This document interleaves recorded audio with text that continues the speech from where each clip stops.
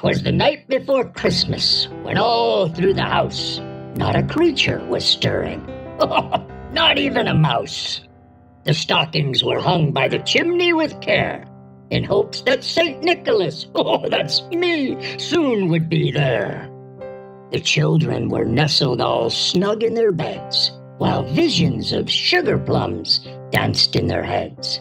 And Mama in her kerchief, I in my cap, had just settled down for a long winter's nap. When out on the lawn, there arose such a clatter. I sprang from my bed to see what was the matter. Away to the window I flew like a flash, tore open the shutters, threw up the sash. The moon on the breast of the new fallen snow gave a luster of midday to objects below. When what to my wondering eyes should appear but a miniature sleigh and 8 tiny reindeer. With a little old driver so lively and quick, I knew in a moment it must be Saint Nick. More rapid than eagles his corsairs they came, and he whistled and he shouted and he called them by name. Now Dasher, now Dancer, now Prancer and Vixen, on Comet, on Cupid, on Donner and Blitzen. To the top of the porch, to the top of the wall. Now dash away, dash away, dash away all. As dry leaves before the wild hurricane fly, when they meet with an obstacle, mount to the sky. So up to the rooftop the corsairs they flew, with sleigh full of toys, well, and St. Nicholas too. And then in a twinkling I heard on the roof the prancing and pawing of each little hoof.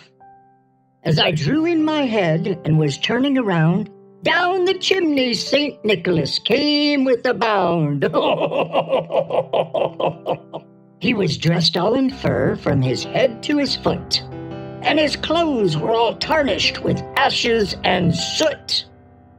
A bundle of toys he had flung on his back, and he looked like a peddler just opening his pack. His eyes, how they twinkled, his dimples, how merry. His cheeks were like roses, his nose, like a cherry. His droll little mouth was drawn up like a bow, and the beard on his chin was as white as the snow. The stump of a pipe he held tight in his teeth. The smoke, it encircled his head like a wreath. He had a broad face and a little round belly that shook when he laughed like a bowl full of jelly.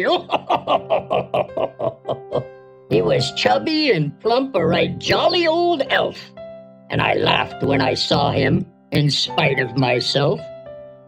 A wink of his eye and a twist of his head soon gave me to know I had nothing to dread.